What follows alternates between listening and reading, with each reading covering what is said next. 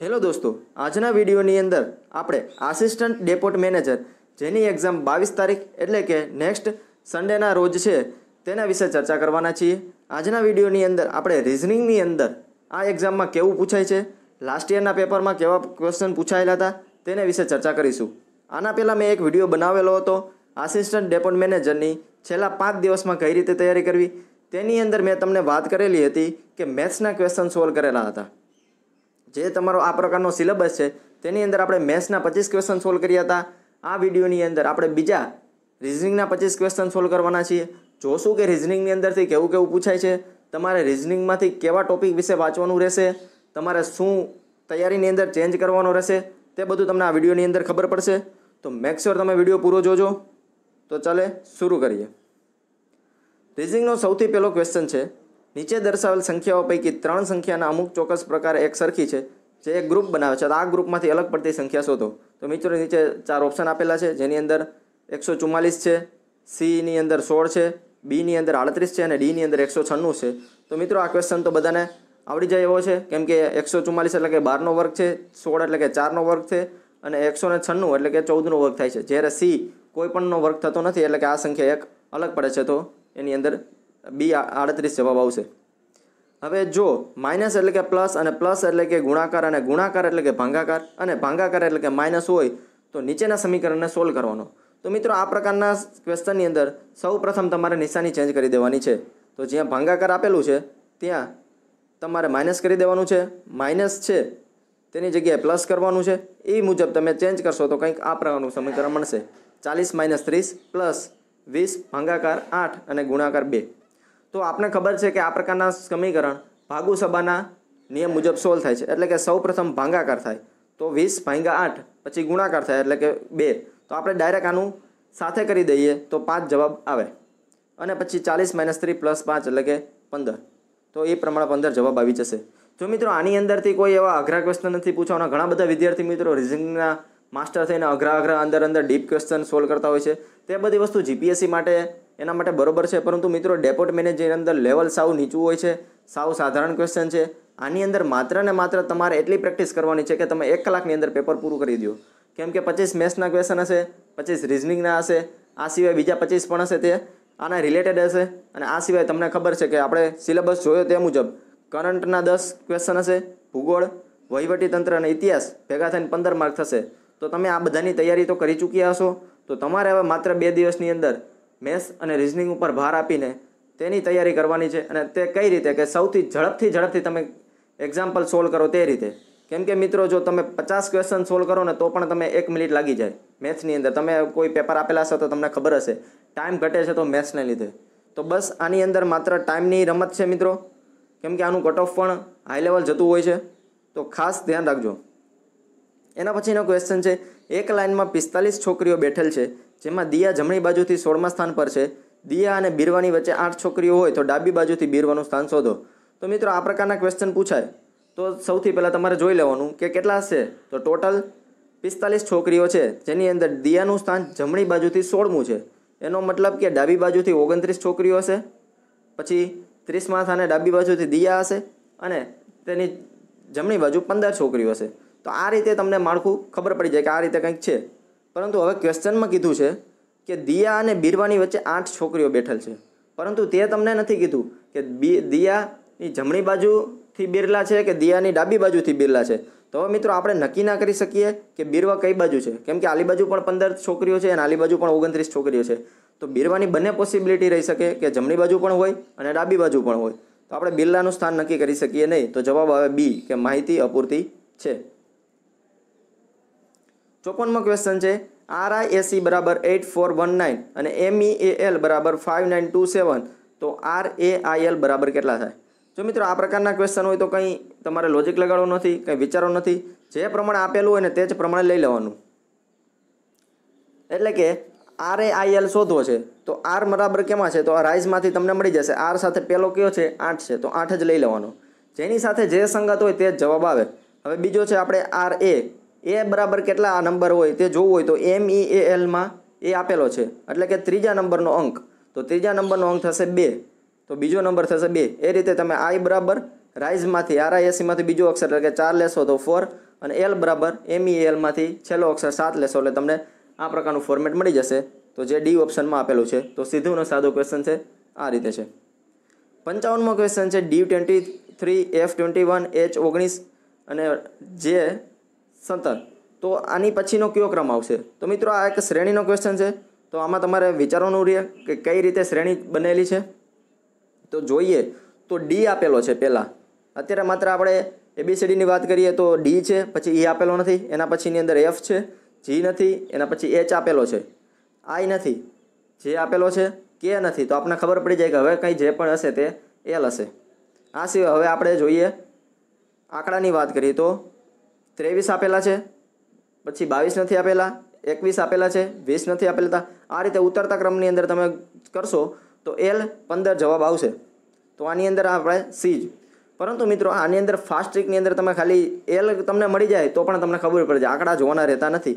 આ સિવાય જો તમે આંકડા કરો તો પણ તમારે L જોવાનો રહેશે નહીં. તો આ રીતે તમે માત્ર એક જ વસ્તુ જોઈને તમે ઝડપથી ક્વેશ્ચન સોલ્વ કરી શકો છો.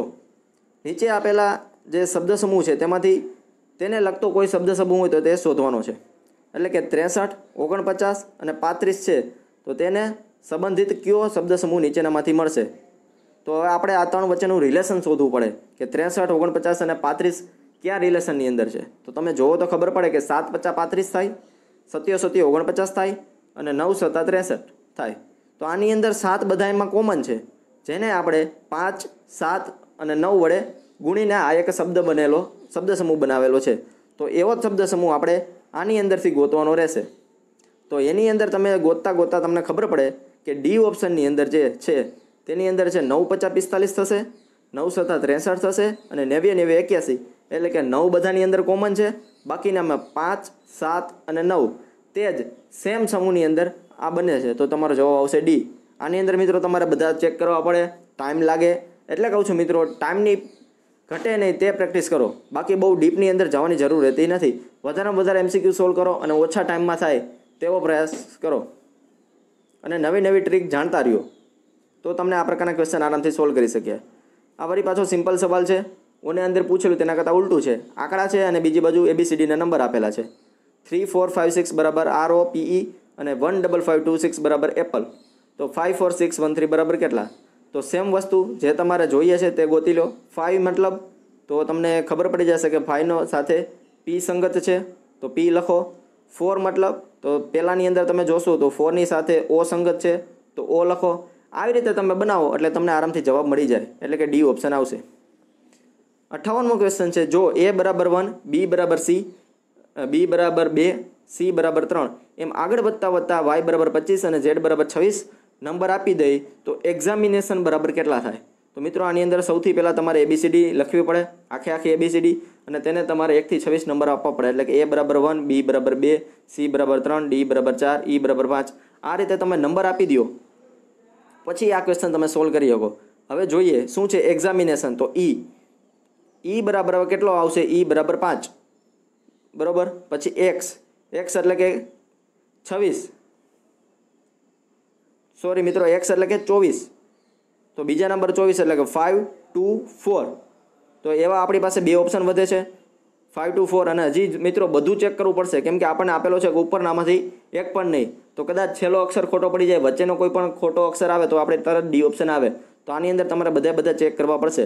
હવે એના પછીનો A એટલે કે 1, M એટલે કે કેટલા? તો M એટલે તમારે જોવું પડે 13 નંબર છે, 13મો નંબર છે. તો એ પ્રમાણે તમે સોલ્વ કરતા જાઓ તો તમારો જવાબ આવશે A. ઓકે મિત્રો, તો આ પ્રકારનો ક્વેશ્ચન છે. તો આ પ્રકારના ક્વેશ્ચન તમારી પાસે ટાઈમ માગી લે તેવા છે, એટલે બીજા ક્વેશ્ચનની અંદર ટાઈમ ઓછો આપો. જો A એ B અને C ની માતા હોય અને D એ C નો પતિ હોય તો A D ની શું થશે? ક્વેશ્ચન ફરીથી વાંચો મિત્રો. એ કોની માતા છે? B અને C ની માતા છે, એટલે કે D એ C નો પતિ છે. તો વાત એમ છે કે A C ની માતા છે અને C નો પતિ D છે. તો A અને D નો રિલેશન કીધો છે, તો એ શું થશે? સાસુ થશે, બરોબર. અને અંદર કીધું છે એ D ની શું થશે? કોનો રિલેશન કીધું છે? એ શું થશે? તો એ સાસુ થશે. એમ પૂછ્યું હોય D એનું શું થશે? તો જમાઈ થશે. તો મિત્રો આ પ્રકારની અંદર આવી નાની ભૂલ ના થાય તેનું ખાસ ધ્યાન રાખજો. આ મિત્રો આપણે 2016ની અંદર જે આસિસ્ટન્ટ ડેપોટ મેનેજરની એક્ઝામ લેવાયેલી હતી તેના ક્વેશ્ચન સોલ્વ કરીએ છીએ. ઓકે, 60મો ક્વેશ્ચન વરી પાછો હતો ને તે જ વસ્તુ આપેલી છે, પરંતુ આની અંદર તમને 3 વસ્તુ આપેલી છે.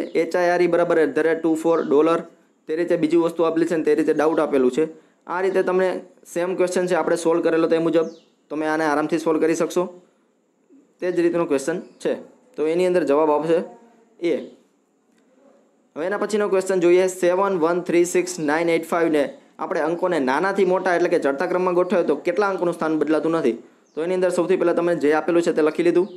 હવે એની અંદર તમે ચડતા ક્રમમાં ગોઠવી દો તો 1 3 5 6 7 8 9 તો તમે જોઈ શકો છો કે 6થા નંબરનું ક્રમ ચોથું હતું, જે ચોથું રહ્યું, અને 8મા નંબરનું ક્રમ પણ છઠ્ઠો હતો, જે છઠ્ઠો રહ્યો. તો જવાબ આવશે કે 2 ક્રમનું સ્થાન બદલાતું નથી.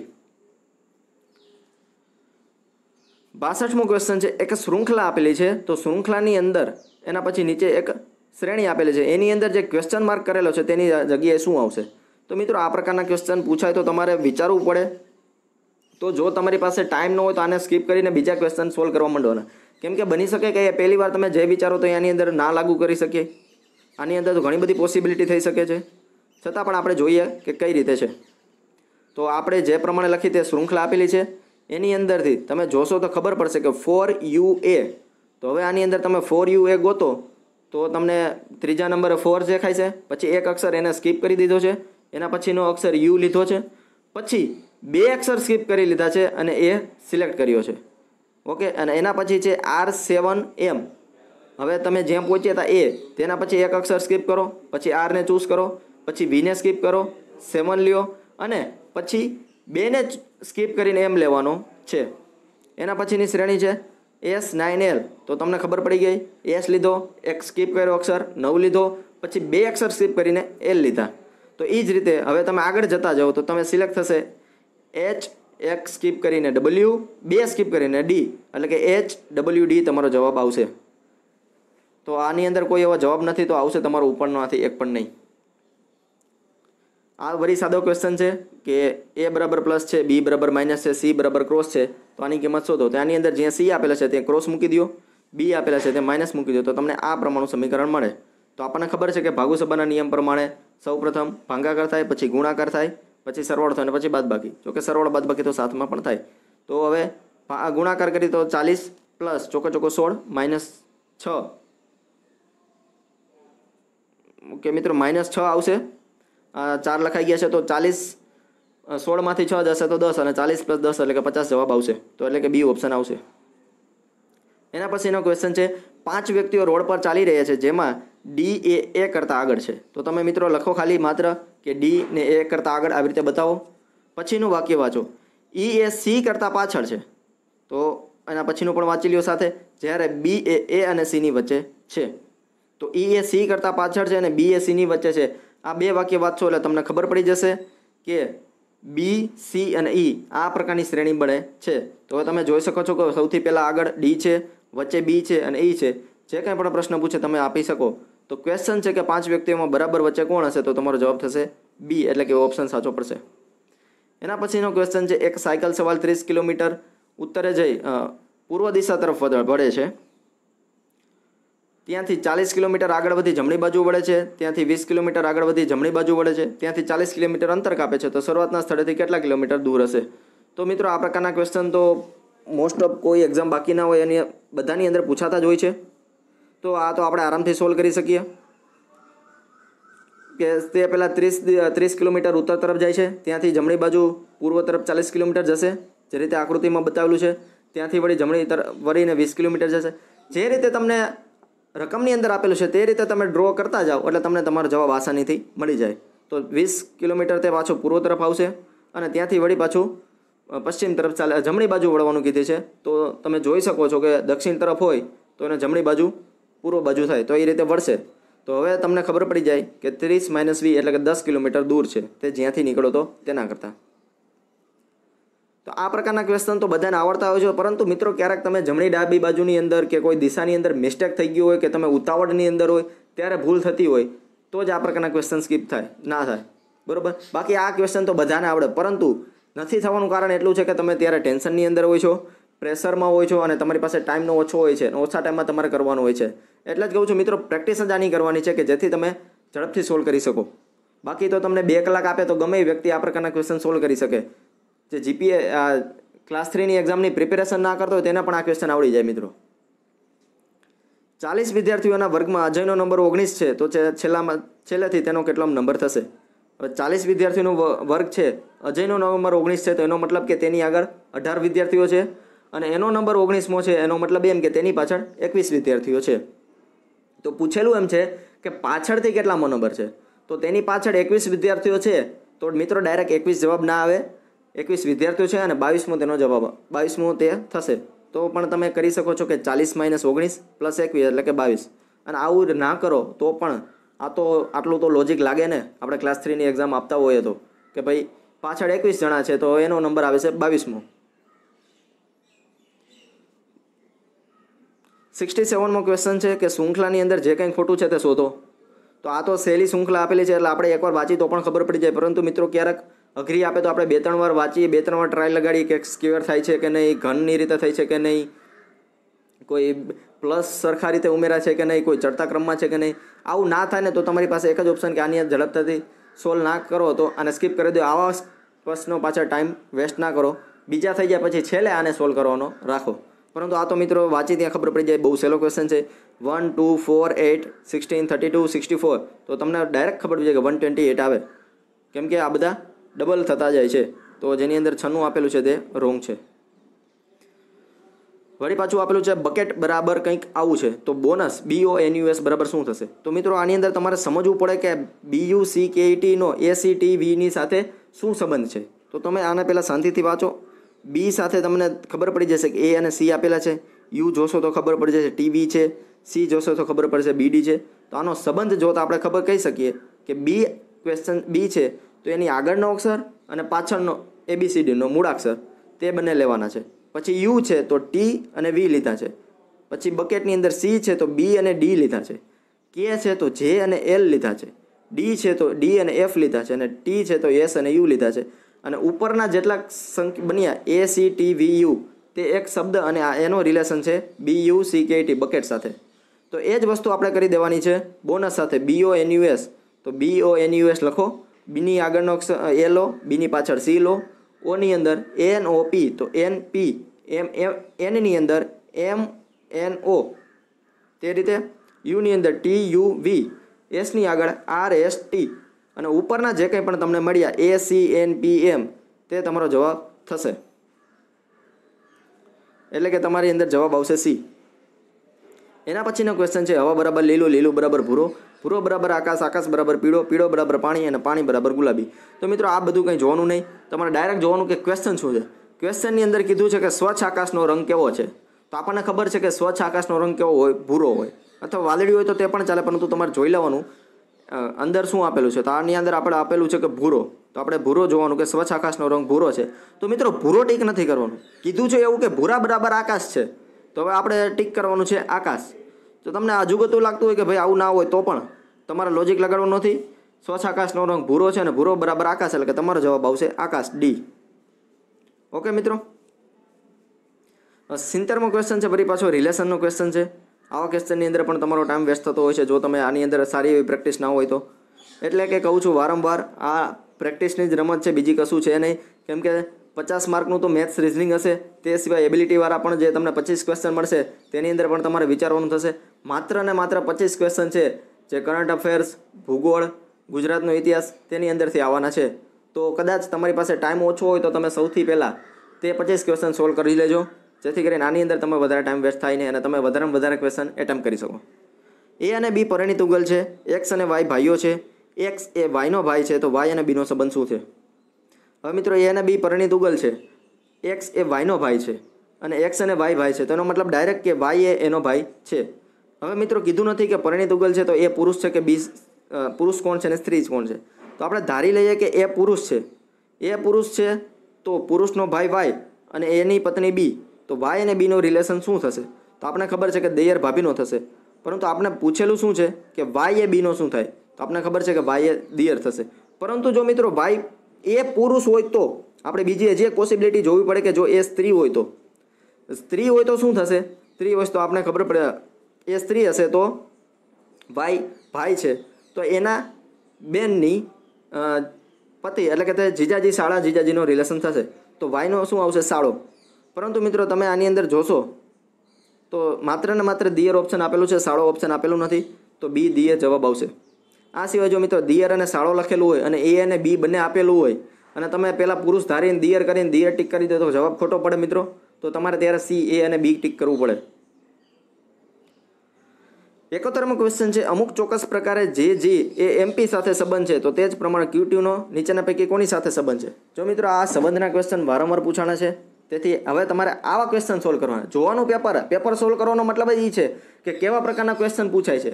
તો હવે તમારી સોલ્વ કરવાની રીત આ પ્રમાણે જોવી જોઈએ કે સંબંધવાળા ક્વેશ્ચન સોલ્વ કરો, થોડાક શ્રેણીવાળા સોલ્વ કરો કે ભાઈ કઈ પ્રકારની શ્રેણી આવે છે, રિલેશનવાળા વધારે ક્વેશ્ચન સોલ્વ કરો. તો તમારે હવે આ વસ્તુ ઉપર તમને ખબર પડે એટલા માટે તો તમારા માટે આ વિડીયો લાવ્યો છું. હવે આપણે જોવાનું છે કે જે જીનો સંબંધ એમપી સાથે કઈ રીતે છે. તો આપણે જોઈએ કે જે એચ આઈ પછી જે છે તો મતલબ બે મૂળાક્ષર મૂકેલા છે, આઈ જે પછી કે એલ બે મૂકી એમ એન ઓ પી છે. તો મિત્રો તમે હવે ખબર પડી જશે કે કઈ રીતે શ્રેણી કરેલી છે. બે સ્કીપ કરેલા છે, વળી પાછા બે સ્કીપ કરેલા છે અને એમપી સાથે પણ સ્કીપ કરેલા છે. તો આપણે કેનો રિલેશન જોયો છે? ક્યુ ટીનો જોઈએ છે. તો Q R S T V you skip કરો, ડબલ્યુ એક્સ વાય અને ઝેડ તો ડબલ્યુ ઝેડ તમારો જવાબ આવશે એટલે કે સી ઓપ્શન આવશે. 72મો ક્વેશ્ચન છે 973825. આ શ્રેણી આપેલી છે. ઉપર આપેલી દરેક સંખ્યામાં પ્રથમ અને બીજા અંકની ફેરબદલી કરવાની છે. પહેલા અને બીજા અંકની ફેરબદલી કરો અને નવી જે શૃંખલા મળે તે શૃંખલાનો સૌથી નાનામાં નાનો અક્ષર હોય તેનો છેલ્લો અક્ષર કયો? તો મિત્રો આપણને ખબર છે કે સૌથી નાનો કોણ બનશે કે પહેલા અને બીજાની અદલા બદલી કરી છે તો જેની અંદર બીજો અક્ષર નાનો હશે ને તે સૌથી પહેલાં આવવાનો છે, કેમ કે તે સૌથી નાનો અક્ષર બનવાનો છે. તો જોઈએ તો 7 2 6 9 8 તે બધા આગળ આવશે તો બીજો નંબર છે 825 તો તે નાનો બનવાનો છે એટલે કે તે બનશે 285. તો હવે એનો છેલ્લો અક્ષર કયો છે? 5. તો તમારો જવાબ આવશે D5. આ જ રીતે છે મિત્રો. હવે આની અંદર તમારે પહેલાં બીજાની ફેરબદલી કરવા બેસાય નહીં. આવા બધા માઇન્ડથી જેટલા ક્વેશ્ચન સોલ્વ કરવાનો પ્રયત્ન કરશો ને તેટલું તમને ઝડપથી થશે. પેનનો ઉપયોગ તમે ઓછો કરશો ને તેટલું તમે ઝડપથી ક્વેશ્ચન સોલ્વ કરી શકશો. 73મો ક્વેશ્ચન છે, નીચે દર્શાવેલ પૈકીની શૃંખલામાં ક્વેશ્ચન માર્કની જગ્યાએ કયો અંક આવશે? તો મિત્રો આ પ્રકારની શૃંખલા છે, તમારે વળી પાછી જોવું પડશે કે તે શું કહેવા માગે છે. એકવાર વાંચવી પડશે અને બહુ મોટી શૃંખલા હોય તો એક બે વાર જોવી પડે. ડાયરેક્ટ રિલેશન સમજમાં ન પણ આવે એવું બની શકે, પરંતુ મિત્રો પ્રેક્ટિસ કરતા જશો ને એટલે તમને વાંધો નહીં આવે. આની અંદર જોતા જ ખબર પડી જાય છે 688 126 86 વળી 123 688 વળી પાછા રિપીટ થયા, વળી 1234 686 1234 568. તો આપણે ખબર પડી ગઈ કે 688 688 અને 6 એવું કંઈક રિપીટ થયા રાખે છે અને 123 વળી પછી 123. તો આપણે એને સાદી રીતે એક ગોઠવીએ ફોર્મેટની અંદર તો આ પ્રકારે છે. પહેલાં છે 688 પછી 12 પછી આવ્યું 686 પછી 123 અને વળી પાછું 688 પછી 1234 અને વળી પાછું 686 પછી આપેલું છે 1 2 3 4 5. તો હવે શું આવે 688 અને તમને 68 સુધી આપેલું છે તો 88 આપેલા નથી તો તમને ખબર પડી જાય કે 88 હવે 8 આવી શકશે તો એની અંદર આવશે A8. આની અંદર એના પછીનો ક્વેશ્ચન છે કે ABCDને પરીક્ષામાં જુદા જુદા ગુણ પ્રાપ્ત થયા છે જેમાં Cના D કરતાં વધારે છે માર્ક પરંતુ E જેટલા નથી. તો તમે ખાલી લખી શકો છો કે ભાઈ C ને D કરતાં વધારે છે પરંતુ E કરતાં ઓછા છે તો ECD જેવો કંઈક ક્રમ થાય, પરંતુ આ રીતે ખાલી છે. Eના ગુણ A કરતાં વધારે છે, બરોબર. Aના ગુણ B કરતાં ઓછા છે. ત્રીજું કીધું છે Eના ગુણ A કરતાં વધારે છે અને એના ગુણ B કરતાં ઓછા છે. તો મિત્રો માત્ર ને માત્ર તમને એવું કીધું છે કે એના ગુણ E કરતાં અને B કરતાં ઓછા છે પરંતુ કંઈ રિલેશન બતાવેલો નથી. તો મિત્રો તમે ગમે ત્યાંથી એને ફિટ કરી શકો છો. E કરતાં ઓછા તો તમે E અને Cની વચ્ચે પણ મૂકી શકો છો. એ C કરતાં પણ ઓછા હોઈ શકે, D કરતાં પણ ઓછા હોઈ શકે. તો તમે આની અંદર કોઈ ફિક્સ સ્થાન બનાવી શકતા નથી, ફિક્સ માહિતી બનાવી શકતા નથી. તો તમને પૂછ્યું છે કે ત્રીજા ક્રમાંકે કોણ, તો તમે પર્ટિક્યુલર કહી શકો નહીં કે ત્રીજા ક્રમાંકે કોણ, તો માહિતી અપૂરતી છે. તો મિત્રો ચેક કરવાનું રહેશે, બધી રીતે સમજી વિચારીને સોલ્વ કરવાના રહેશે. એક છોકરી તરફ આંગળી જીતતા રાજીવે કહ્યું કે તે છોકરી મારા પિતાના જમાઈની એકમાત્ર દીકરી છે તો રાજીવ સાથેનો સંબંધ શું? તે છોકરી મારા પિતાના જમાઈની એકમાત્ર દીકરી છે. હવે મારા પિતાના જમાઈ એટલે કે શું? મારી બેનના પતિ થાય. કેમ કે મારી બેન છે તો એના પણ પિતા થશે, અને મારા પિતા એના પણ પિતાના જમાઈ એટલે કે મારી બેનના પતિ થશે. તો આ રીતે તમે જોઈ શકો છો કે તમારી બેનના પતિ અને એની છોકરી એટલે કે તમારી બેનની છોકરી, તો તમારા અને એના વચ્ચેનો રિલેશન થશે મામા અને ભાણેજ વચ્ચેનો. તો કીધું છે કે રાજીવ શું થશે? તો તમે જોઈ શકો છો કે રાજીવ તેના શું થશે? મામા થશે. અને રાજીવનો છોકરી સાથે શું સંબંધ છે? તો છોકરી તેની ભાણી થશે. ઓકે મિત્રો, તો આની અંદર આવશે બી ઓપ્શન. તો આ પ્રકારના ક્વેશ્ચન આપણે સોલ્વ કર્યા. આનો મતલબ હતો કે તમને ખબર પડે કે કયા પ્રકારના સોલ્વ કરવાના છે.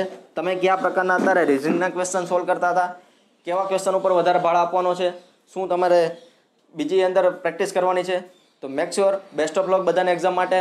જય હિન્દ, જય ભારત.